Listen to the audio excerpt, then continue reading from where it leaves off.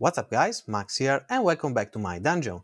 Today I'm going to do a VRM test of this motherboard, the MSI B450M-A Pro MAX.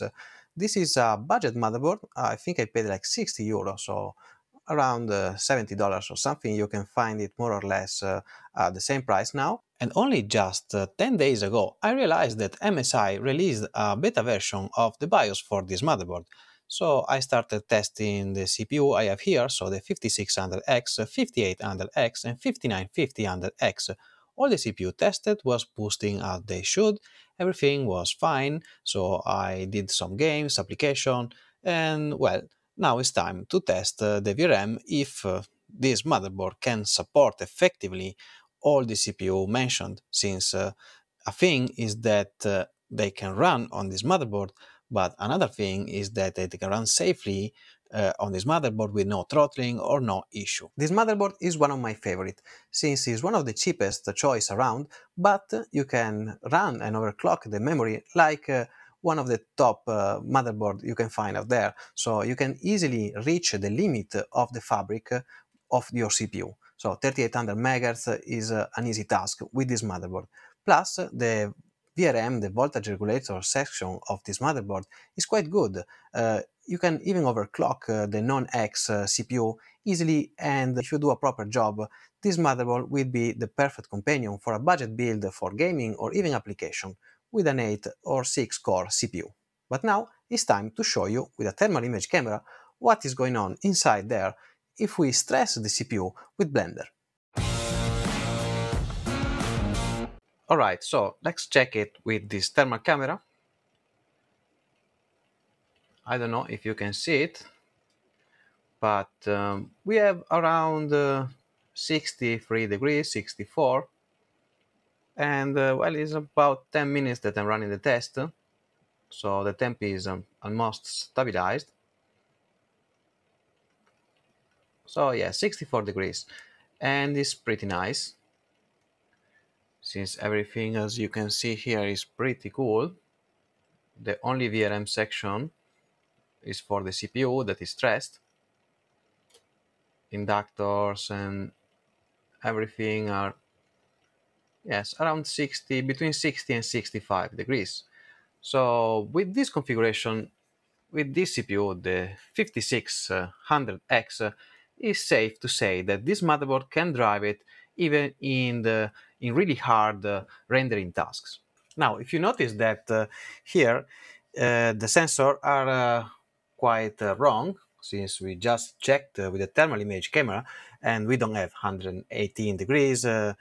So this, if you see that when I close the benchmark, the sensor stay more or less that way. So even in idle, this sensor is going to say that we have 120 degrees, but this probably is a BIOS error, since this is a beta version of the BIOS. Okay, now I have the 5800X installed, I'm on idle, and as you can see, the VRM sensor are quite off, since I'm basically doing nothing, and it's like 119 degrees. So now I'm going to start the benchmark, and we're going to see what happens to the VRM.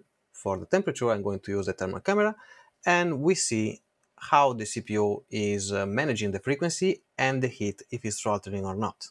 Okay, now it's about 10 minutes that I'm running the test like before, and I'm going to check with the camera the VRM if they are cooked or not.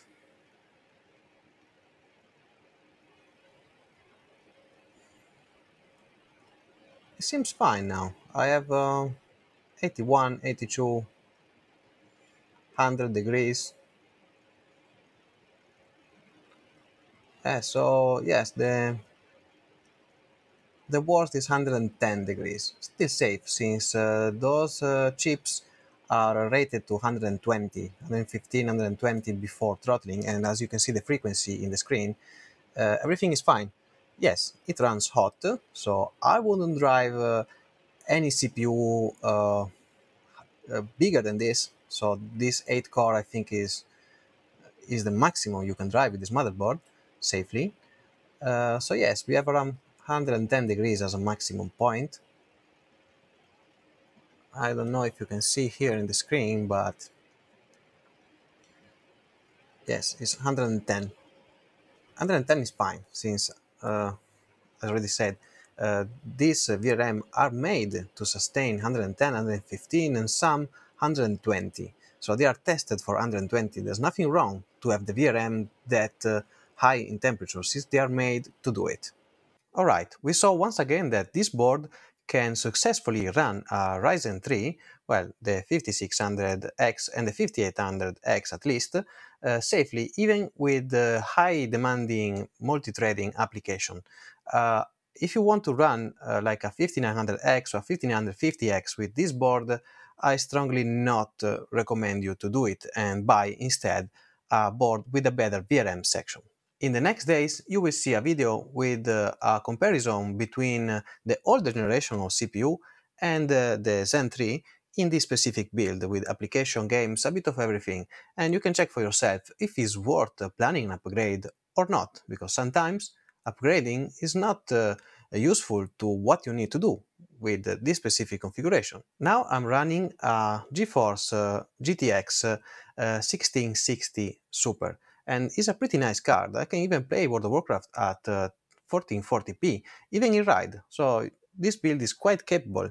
And well, the plan was to upgrade it with a 3060 Ti, uh, but well, I had some issue with the order and I'm still waiting, like I think plenty of us right now. But don't worry, I will keep you posted while I'm doing the upgrades, and I will keep track of the results. So you, again, you can see if it's worth upgrading a single component or just wait for a complete new build. Because in a system like this, that is not with top high-end components, you may upgrade the GPU, but you have a bottleneck in the CPU, so you end up spending money for nothing. So I will keep track of every single upgrade that I'm going to do, and you can see for yourself what road is best to choose for your upgrade path. And now you know what to do. Like the video if you like it, subscribe for more, and see you in the next one.